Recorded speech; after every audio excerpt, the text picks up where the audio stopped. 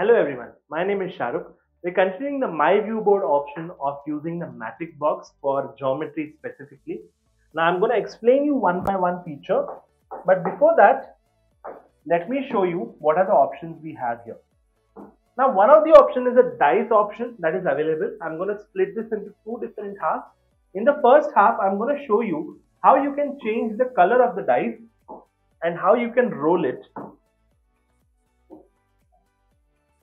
So this is very useful when you want to divide the entire class into different groups or want someone to win a pet for any kind of match or any game that is going on.